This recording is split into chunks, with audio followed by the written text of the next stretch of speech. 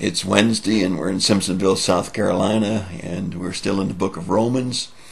In chapter 12, we come across an interesting area of Christian life.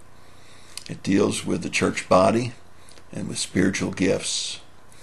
And as we look at this subject, I really want you to listen carefully because there's so much misinformation about spiritual gifts.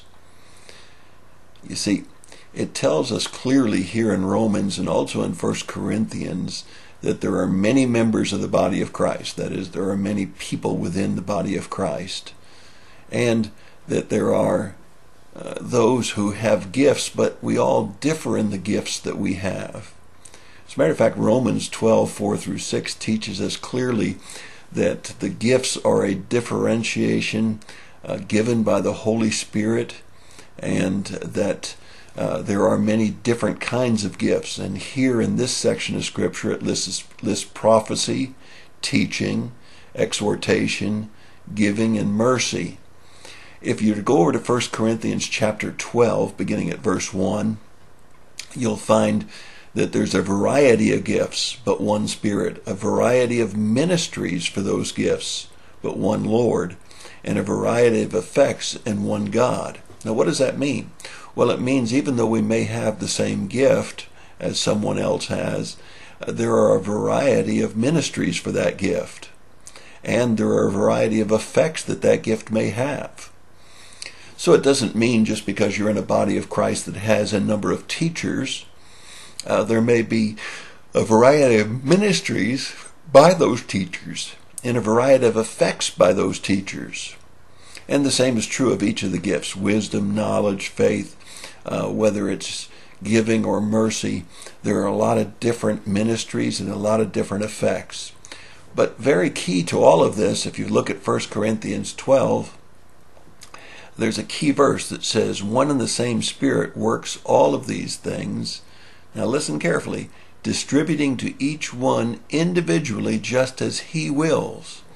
So those who teach that everybody has to have a certain gift, that is the same gift, all have to speak in tongues, or all have to have the gift of healings, or whatever they might say, that's incorrect.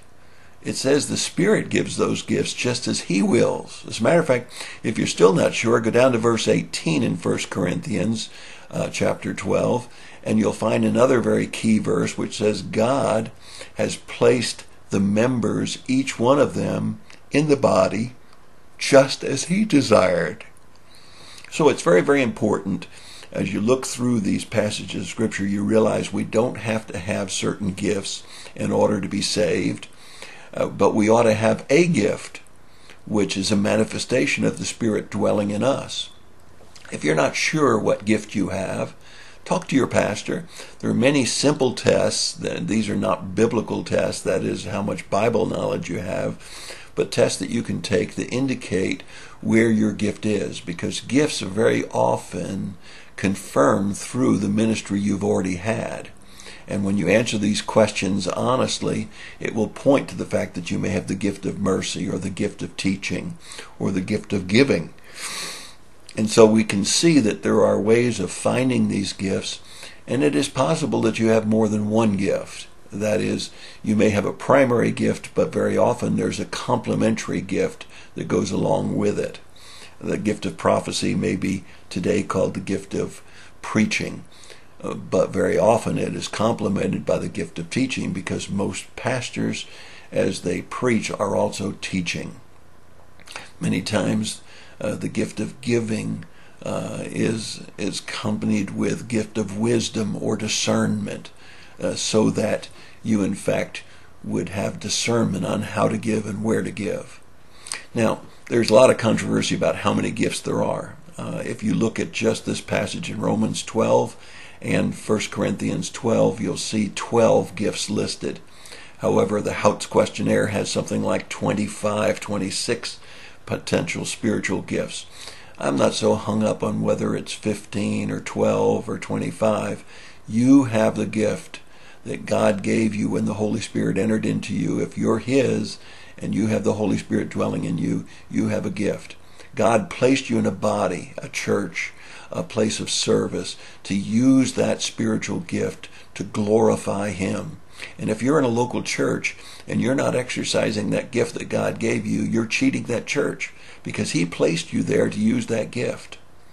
So I hope that you'll think about what spiritual gift God may have given to you, whether it's giving, whether it's faith, whether it's knowledge, whether it's wisdom, whether it's mercy, whatever gift He gave you. Pray about using that in the local body. Because you see, we're not all the same gift, and when the church is looking for your gift to be exercised and you're not exercising it, you're cheating the body of Christ. Very, very important that we understand the spiritual gifts we have and to use those in the local body. That's your thought for the day. God bless you and have a great day.